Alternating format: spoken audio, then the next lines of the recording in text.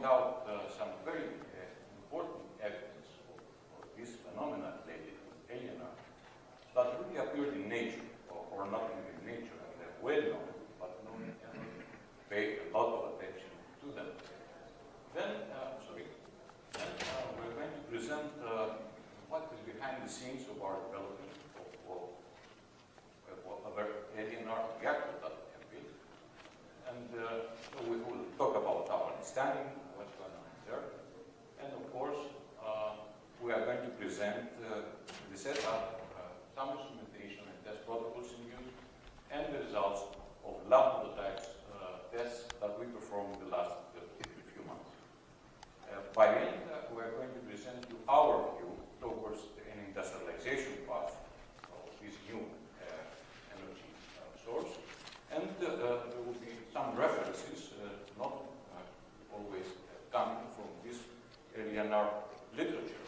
Some of them are related to other scientific fields, which we feel that are very much related to this field. All of this presentation, of course, will be available if you want to take it. First to the press, there will be some sticks around, and this presentation will be video scoped and YouTube, I think, within the day. So, what is LENR really? Is there any way of describing low energy nuclear reaction with this acronym? This acronym was actually related to energy anomalies and transmutations, but created a defensive, very defensive definition of this phenomena based and measured on the various observed phenomena in labs versus which again has three questions. Question number one was how low barrier is penetrated in order to get a so-called low energy nuclear reaction. Second, of course, is the lack of strong neutron emission. The third is the lack of strong gamma emissions or X-rays. And all of these three famous questions that are there on the table for the last 23 years really give a serious question. Are we talking about nuclear reactions? Are we talking about chemical reactions? Something in between, like nucleostry? Or what? What is this phenomenon, which there is no doubt that exists, or do care about? There's another fourth question. What defines low energy in this LENR definition? Why low energy? Well, all these terms were used, first of all, after cold fusion theorem invented by a newspaperman that spread around the world after Fleischmann and Bond's experiments in 1989. Even though some other terms are still ongoing, like condensed matter nuclear reactions, or lattice-assisted nuclear reactions, or chemically assisted nuclear reactions, or even lattice-enabled nuclear reactions, or recently LENR+. Yesterday, we heard another term about anomalous heat effect. Really, the very first one and the very last one really gave me just one idea and one image in my mind. Cold fusion has to do with microtubules in basic engine. The last one, anomalous heat effect, maybe gives me an image of Sharon Stone. So I don't think that all of these terms in use really say the truth about what's going on. And this is important for people to understand what is the importance of all these phenomena and experiments that took place and what will be practical results for their lives. These terms, of course, were used following experiments.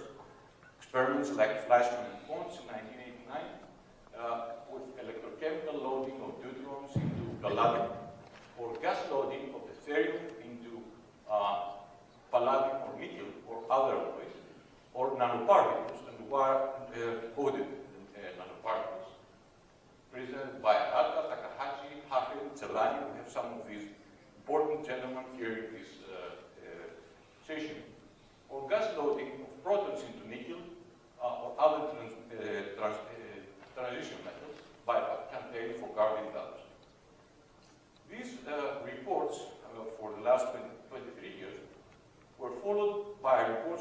solid heat production and transmutations. But also they were followed by skeptical critics that were based on pure results or pure methodologies or even measurements and instrumentation used. And of course, the lack of third-party reproduction of these experiments. This is actually where we stand for. As for the people, we haven't followed this evolution for the last 23 years. Well, the idea is, are we coming here with a new definition? Actually, that's not our role. Defkalion Technologies is an industry and not a scientific or academic institution. So we don't have a role of providing new definitions or provide new theories or reject theories. On the other hand, we have it is our responsibility to support scientific knowledge in this area and actively support and engage in international scientific research. So we consider ourselves having a primary target, which is global penetration of this and the ambition for responsibility towards a strategy. Actually, this is a strategy, major, big strategy that needs to take away all the carbon applications and nuclear applications with a new energy form that is there. So within this strategy, we think that we fit a new industrialization path and the research and development effort. Well, why commercialization of LENR is feasible now? First of all, there is a huge and increasing demand for clean and safe base energy sources. Renewables like solar or winds are clean energies, but really we cannot rely on them for production. They are dependent on many conditions that we don't control. So they are not base energy.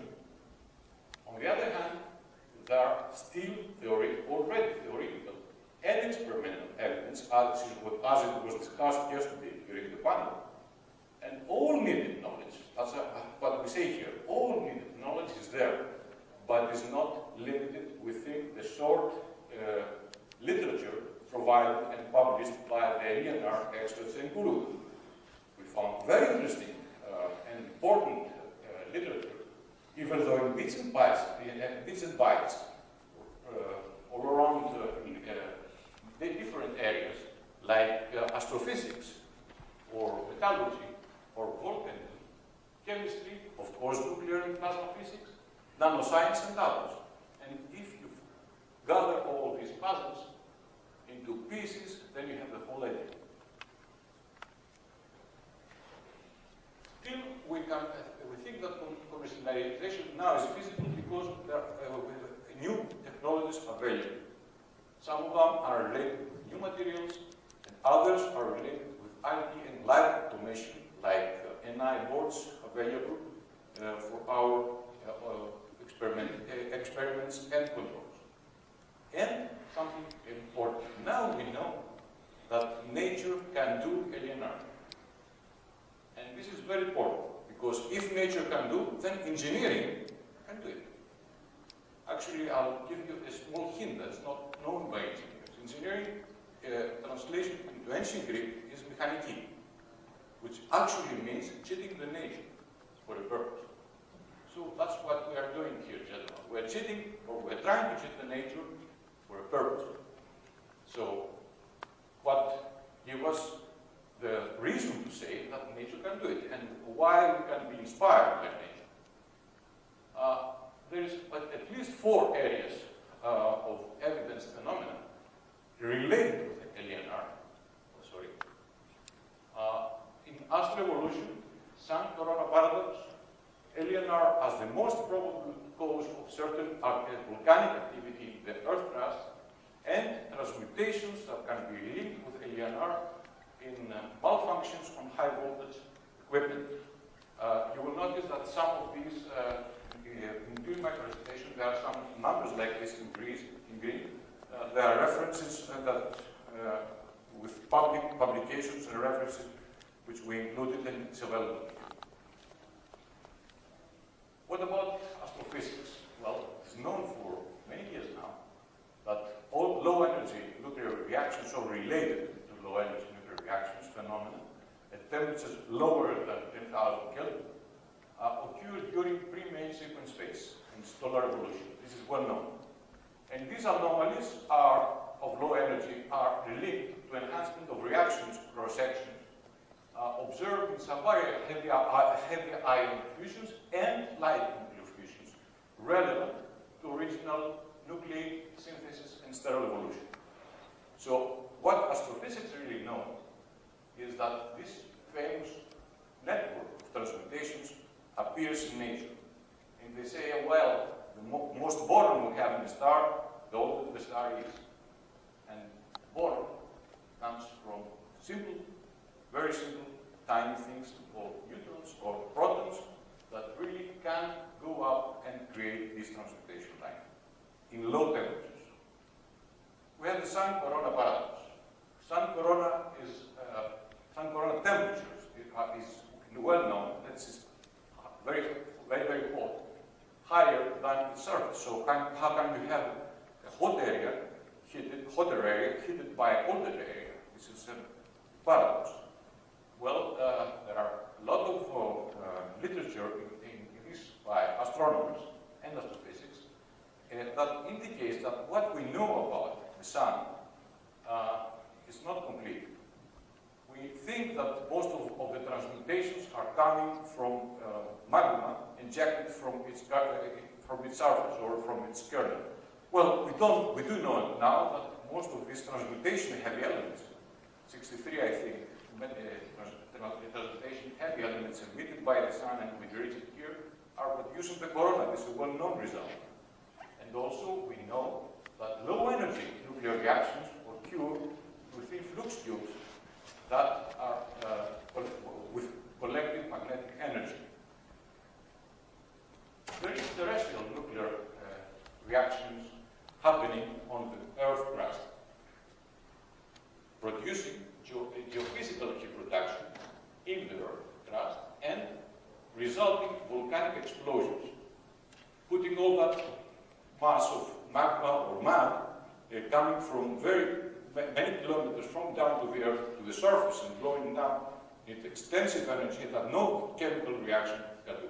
So there must be something nuclear doing that. No gamma emissions, but compounds and agents in presence like potassium, thorium, boron result to isotopic abundance changes as a result of heat exchange diffusion in metals or compounds during this activity. Volcanists know all these things. Do we pay attention to them? Also, we don't pay attention to malfunctions. It is taught in most of the electrical engineering universities around the world that sulfur in SF6 really transmutes during malfunctions of high voltage transformers. And for the last 3 decades, there are a lot of congresses taking place, all facing this phenomena as a malfunction, and not as an opportunity to search around this transmutation and find out what's going on. No one paid attention to this, and it's well known. So, following that short introduction of the problem that we're facing, I'm going to give you now a small indication of what the Hyperion reactor that we built is about, behind the scenes. So this is the first time actually we present this to the public. Well, we consider that engineering LENR, like we did in the Hyperion reactor, faces 3 different problems. One is to face a geometrical problem, then a material problem, and secondly, and last but not least, a team-building challenge. All these 3 have to be resolved in order to engineer LENR. That's what we try to do. Were we successful in that? Well, let's try to find out what are the geometrical problems. What is the geometrical problem about the LENR production of a practical device? First of all, we have to deal with hydrogen. In our case, we are dealing with hydrogen. Very little unknown, really, about the structure of hydrogen. in mind, like the planetary system of a proton with an electron on a spherical orbital around that, is not correct. Well, not only that, atomic hydrogen is one of the things, the simplest element that we can analyze, and we still don't know much about its real structure. Engineering LENR, we need to turn the atomic hydrogen gas into its atomic form. A lot of chemical, electrochemical, and of course plasma methods are available.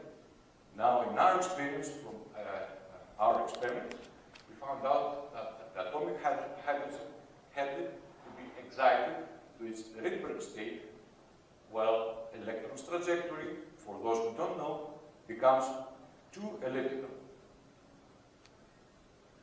Very elliptical, and so the whole system of this atom behaves like a diamond. Then this diamond can really be polarized with a guided target. At first, we introduced a method of doing all these beautiful things. Break the hydrogen from the diatomic form to its atomic form. Secondly, excite the hydrogen and then guide it. And so we introduced the plasma ignition method. Other people call it iron ball particle method, with low charges in high pressure, 2 to 8 bars, hydrogen envelopes or environments, using specially designed tungsten or TZM electrodes to get all the above. Then we had to deal with a metal. We chose nickel for many practical reasons. Other candidates are available. Even though we have tried some of them, we are still sticking on nickel for practical and performance methods and reasons. What nickel shape should be participating in an LENR reaction? We realized very quickly that the nickel crystals, regardless what is the size of the raw material we use 5 micron powder, are too dense to participate in LENR reaction. The structure of these crystals are, as already known, phase center cubic. So we had to find a way to modify the structure close to a C4 or PM3M structure, removing some of these atoms either from the surface or from the edges. So we really had to do something about the structure of the basic element that we use, create damaged or modified nickel. That's the structure close to what we're getting by the end of this process. We realized also that only some out of the 5 physical isotopes of nickel, 4 could participate in a reaction giving excess heat. Well, 1, nickel-61, was not willing to participate. And that saved us a lot of costly enrichment methods, which is also a very good evidence for the theoreticians to understand why this happens. And finally, we had to protect the modified nickels from the plasma ignition, as far as we already know that the temperatures on the surface of the glow charts are about 3,500 Kelvin in the surface and 14,000 Kelvin in its kernel. So we had to distribute these nickel modified powder structures around these charts, and using a nickel foam of the same size with some porosity. In our case, we used 200 microns of porous.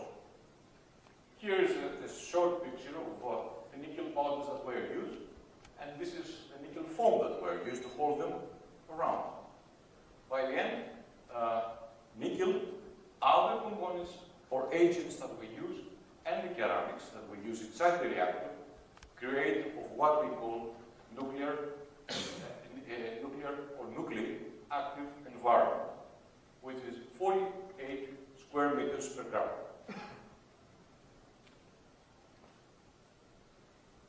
Now, then we have to find a solution for a problem where nickel and hydrogen need to be too close and not too close. Why? We know that red state atoms are short-lived. They are very elegant, and they can be lived only for a short period of time, nanoseconds, even though their size is relatively big. So the traveling path should be very, very carefully calculated. The red state atoms formed, we know since March of 2012 that they form bonds with each other. They usually act in pairs or in lattice-like structures. And this is a very important development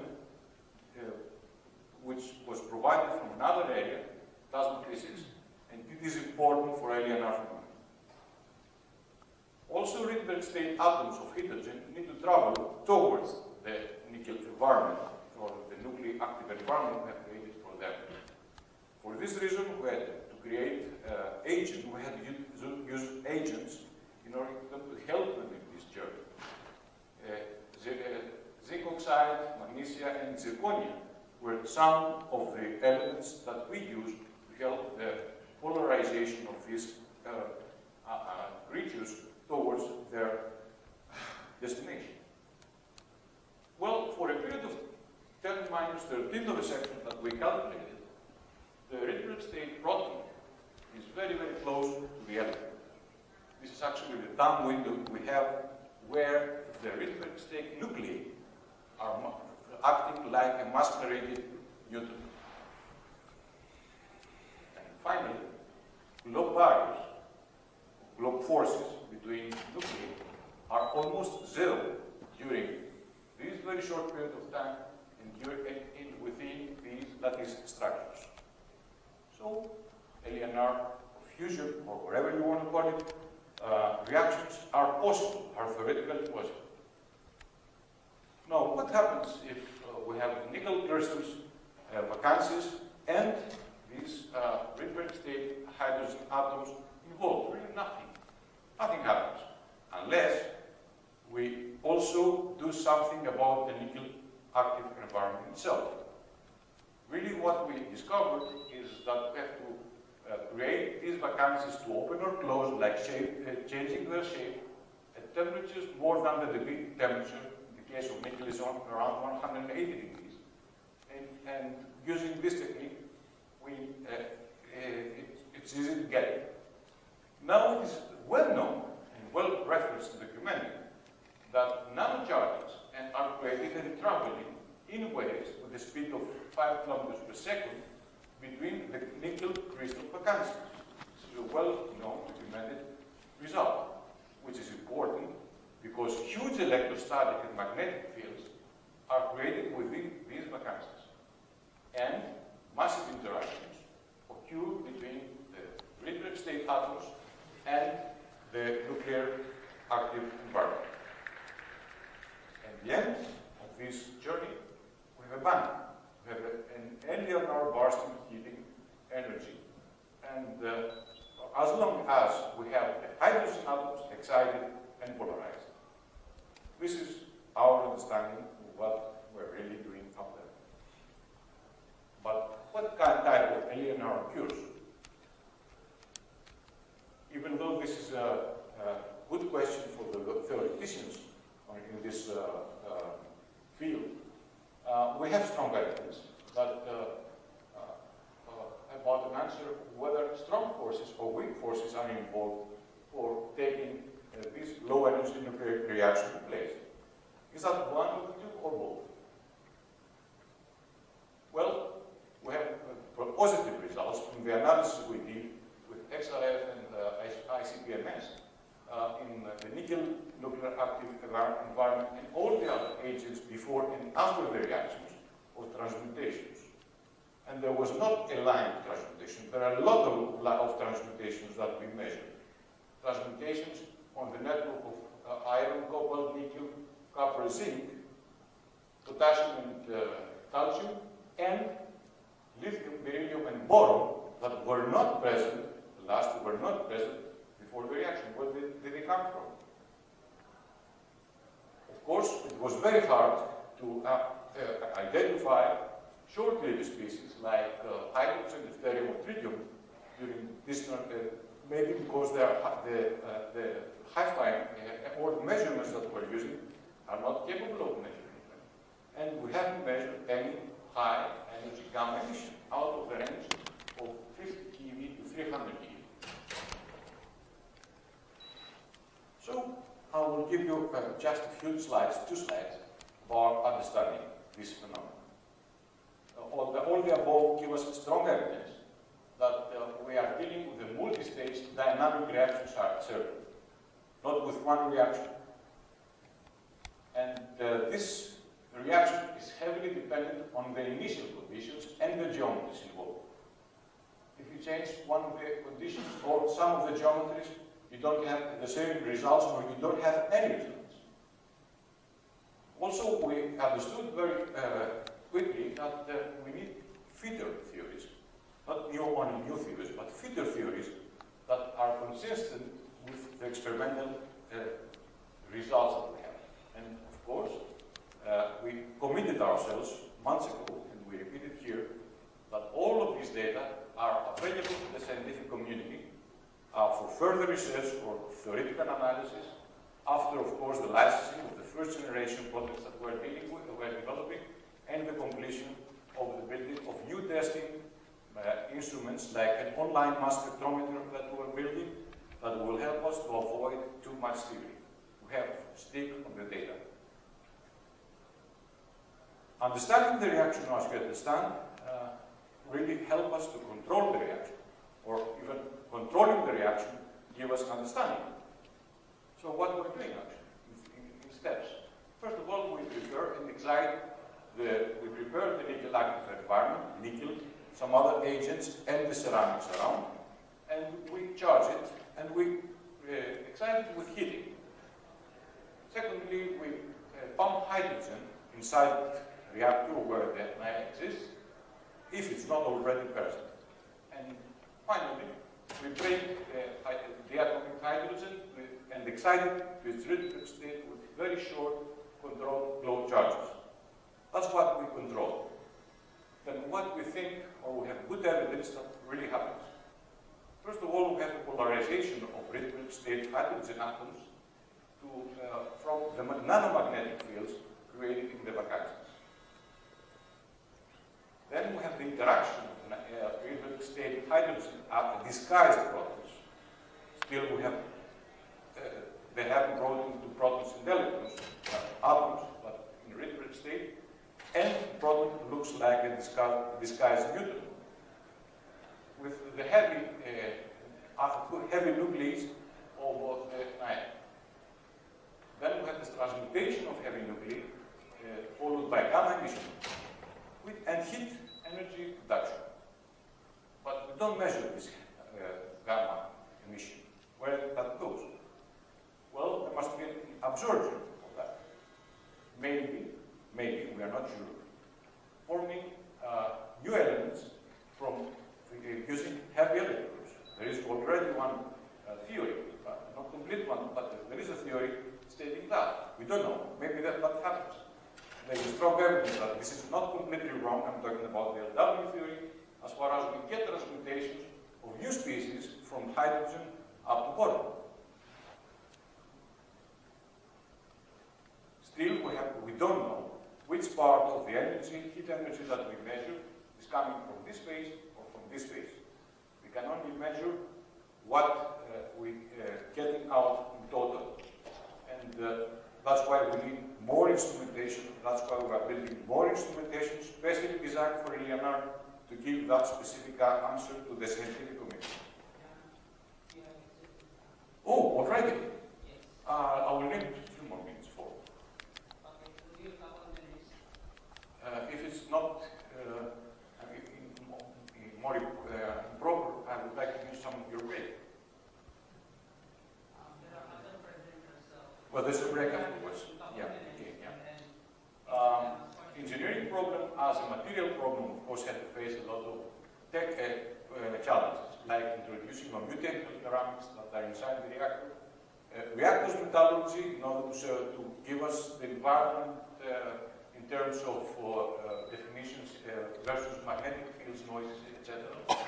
Safety-related material, nuclear media or data acquisition and control electronics that can survive in this environment, and national instruments played a very, very important role developing such devices for us already.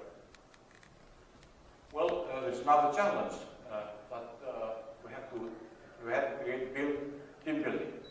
Not team building only within our company, our R&D teams, but team building with other companies or other institutions which really help us to provide solutions either in materials or in the protocol development for our testing.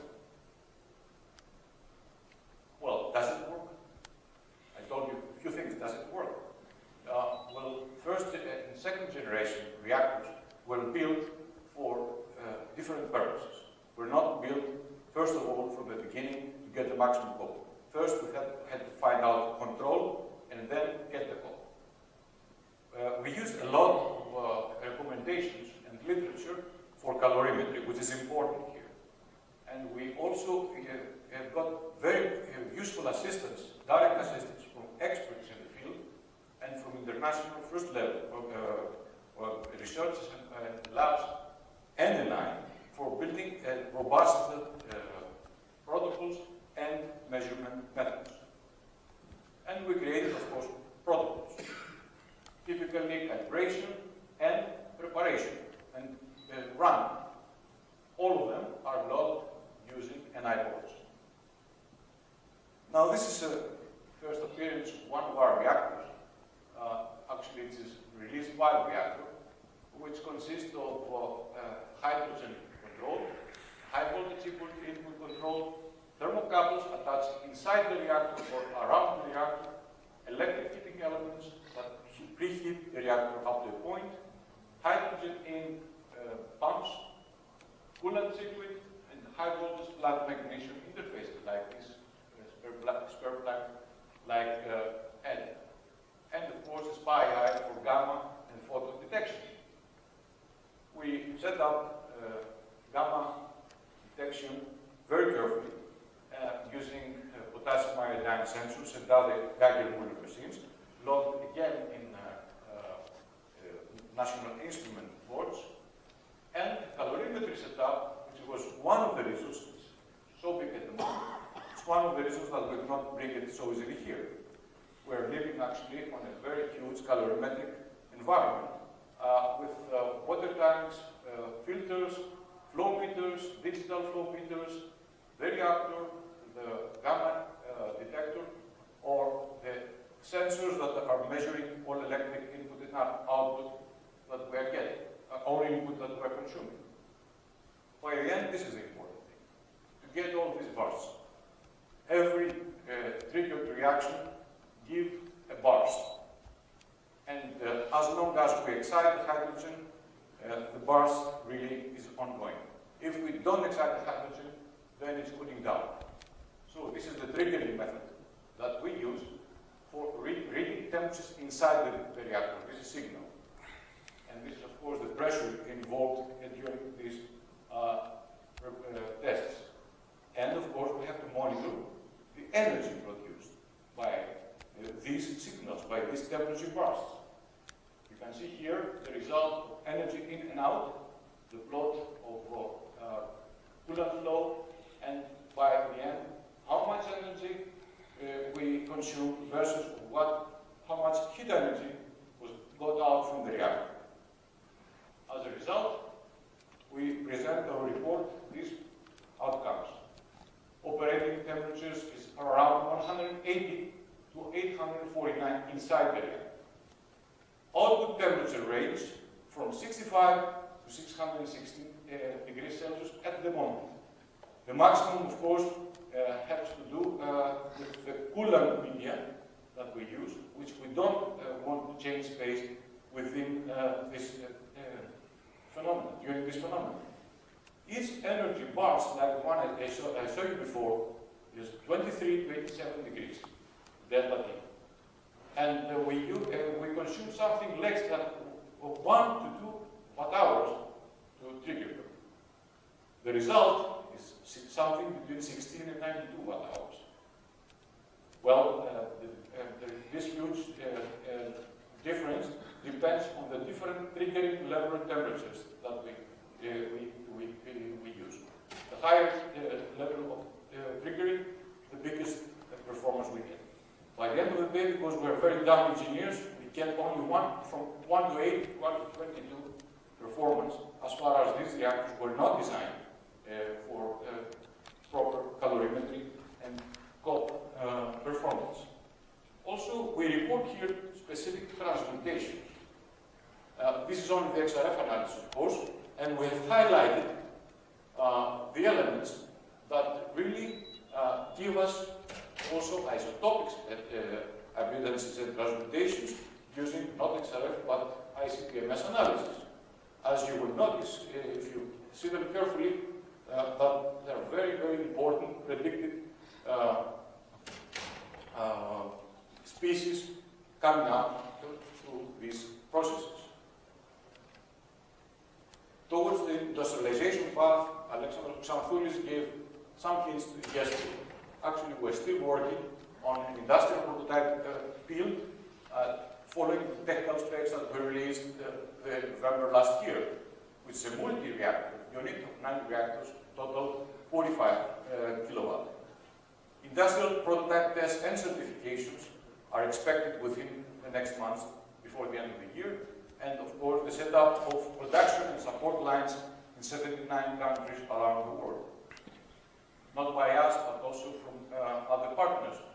Also, a parallel program is the design of new instrumentations for LENR, which is actually an online real-time spectrometer around the Hyperion reactor. Then we can really trace what's going on inside the reactor at the moment it happens. Of course, there are still more to come, and these are the important ones. That's why we're here, and that's why we're going to be in the ICCF 17. We don't have standards and protocols for LENR. We have to rely on nuclear industry or chemical industry, which we don't feel that are very close to what we're doing. There is the need of an independent international scientific and standard organization for LENR. And we're going to ask ICCF participants and today's participants to play a role in this. And of course, there is always the need for cooperation. Cooperation in further research, further development, or further new vertical applications. Here's the list reference that you can get from our site or from sticks that we have created, or we can send it to you if you want in your email. And I would like to thank you for the opportunity that you gave to us for putting together all the pieces in one place. Are there any questions that I can answer rather quickly as far as the expression from this gentleman? I'm sorry, we have next presenters on the last version. There is a break in the middle, so please feel free to talk to John during the break, but I want to make sure the next session starts on time. Correct.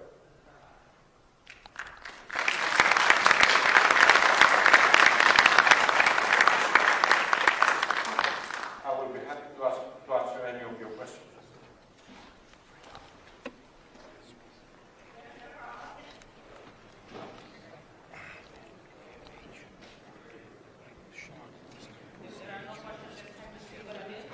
Thank you very much.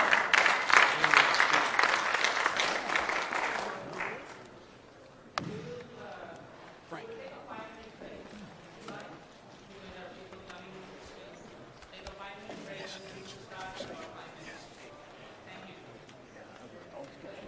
No, it's okay.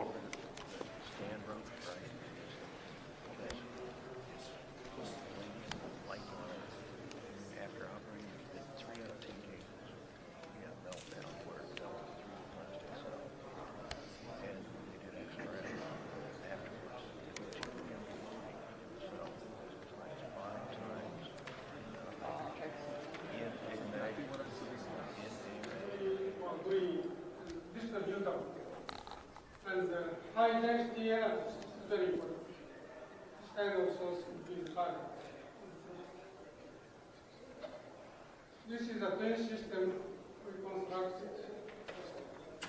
A1 chamber, A2 chamber, one of inside we have a reaction chamber. And we are always monitoring the radiation, gamma ray, and neutron detectors. But up to now, we have seen only background level. These neutron and gamma ray coming out using fluctuation, natural background. You can say no gamma ray and neutron coming out. Minimum. And we are controlling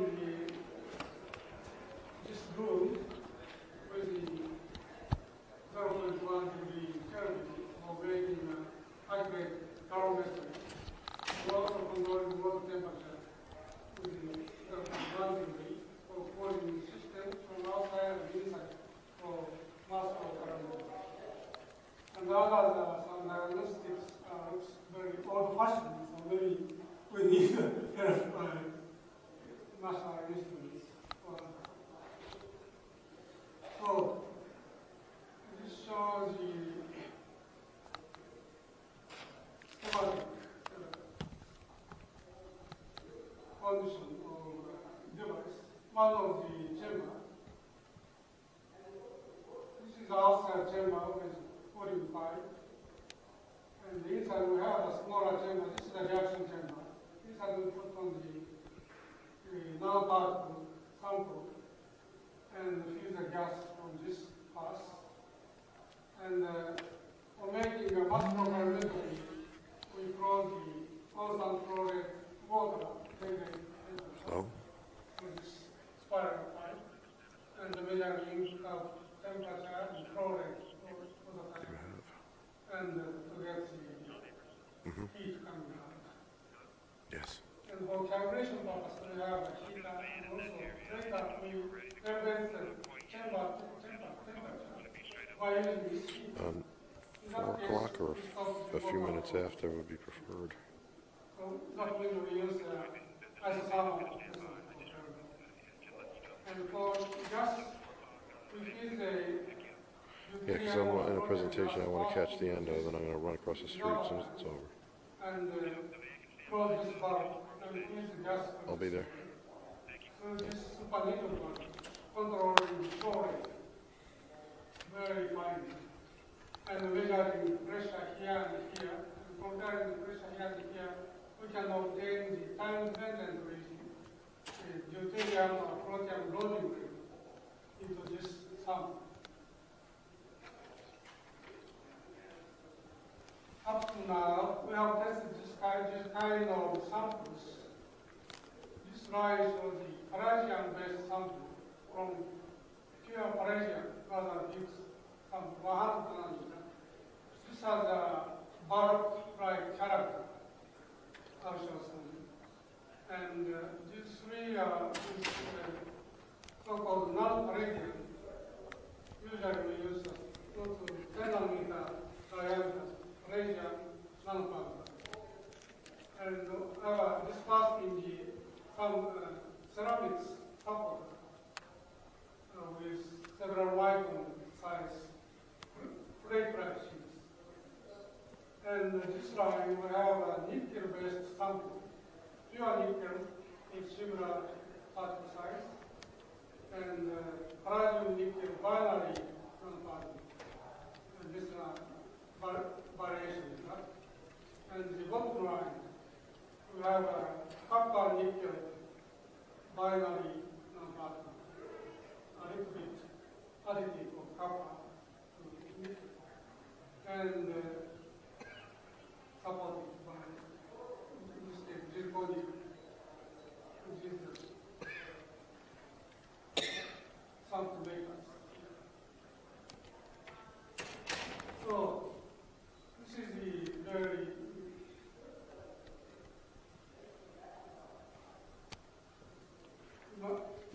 just to get imagination how to make a powder. We call this microscopic catalyst because of the chemical or solid state character of this powder.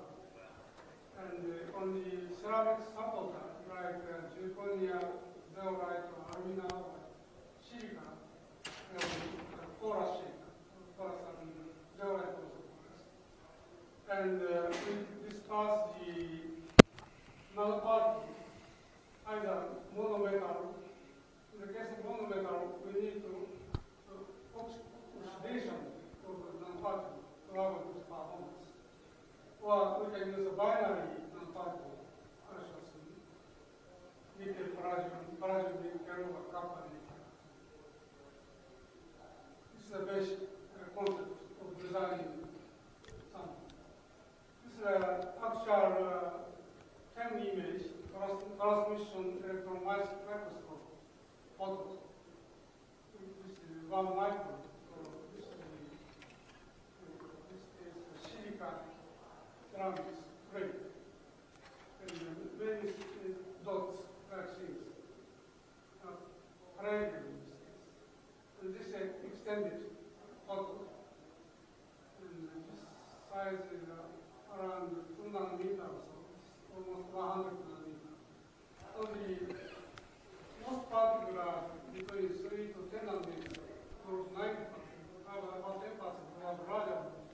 And later we find that this is larger and doesn't have clear for repeatable use. So we need to control the particle size between 10 nanometer range. This is the experimental procedure. First we set up the sample in the chamber, and after evacuation. Of course, as first we need a baking sample to take out the impurity gas from sample, then load the gas, and measuring the data acquisition, temperature, pressure, and radiation for twin system. And sometimes we make oxidation of sample or reduction of oxygen and do the same thing. And all these are done by using mass flow calorimetry for measuring the excess heat. And after that, I'll show you for the nickel hydrogen system, we take out the mass flow calorimetry, instead elevate the temperature of the reaction chamber much higher than the 100 degrees Celsius, and using as thermal parametry, we do the gas loading. And we have to make physical analysis. We have introduced a kind of new physical parameter. We call it the eta value. This is a kind of dynamic absorption energy, one deuterium or protium absorption into metal. We can measure this quantity independently. Actually, this shows a kind of binding energy of hydrogen or deuterium into metal atom. If we have a very large value of this, that might contain something plus alpha. This might be nuclear. In that way, we can make a speculative analysis for this number. And to do so, we have to measure the loading rate independently and power. This we are measuring independently. So by taking this derivative, the difference, energy difference of loading rate difference, we can have eta value independently. This is very useful information to see what's going on there. For example, this is a case of bulky palladium, 100 nanometer large particle, and this is a sort of virgin one. After baking, these are the heat evolution, deuterium, palladium, and this eta value. It's almost flat from here, and over the 2 electrons. This is a typical value measured for palladium absorption for hydrogen or deuterium. It's a well-known one. Compared to this, if we took a little bit, only 2% hydrogen or deuterium, we have big parts can be in. This is much more than about 10 times of the water formation by this oxygen, so something anomalous should take.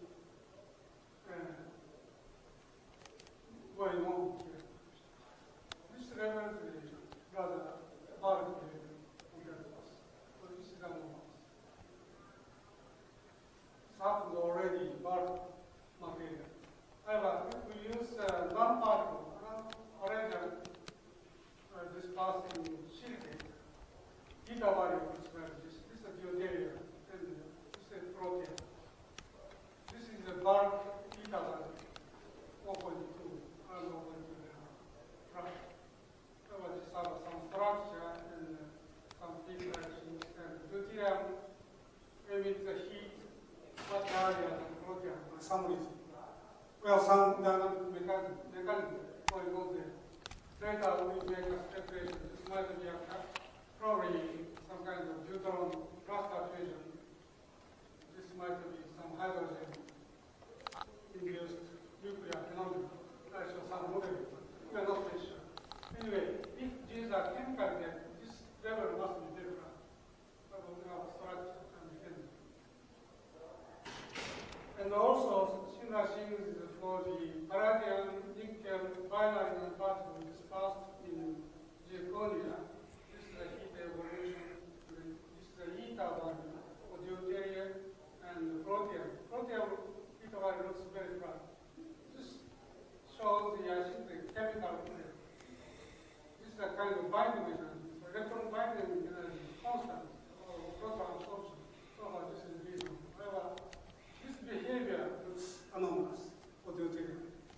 And by taking a ratio of this kind of graph, this is a 2.30 level.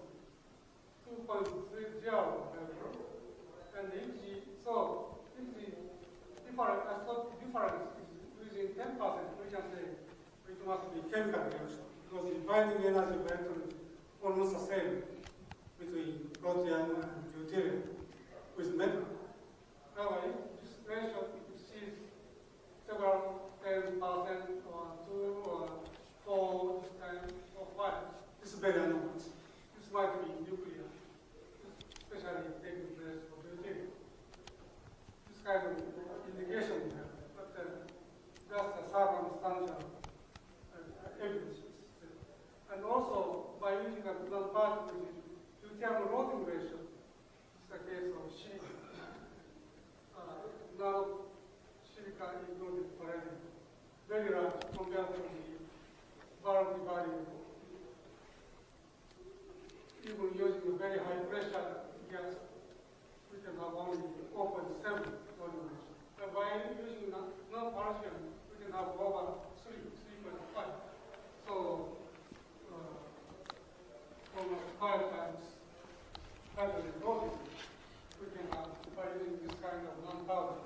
This is already applicable for industrial purpose for hydrogen storage. You can store very much hydrogen using this kind of non-powder. And also,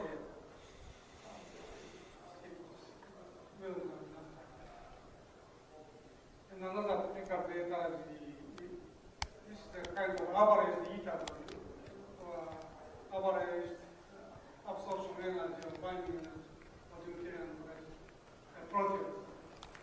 And for absorption and dissolution. Time to go. Say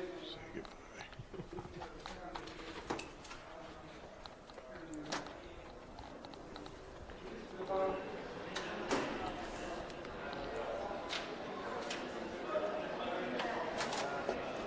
Gotta catch my plane.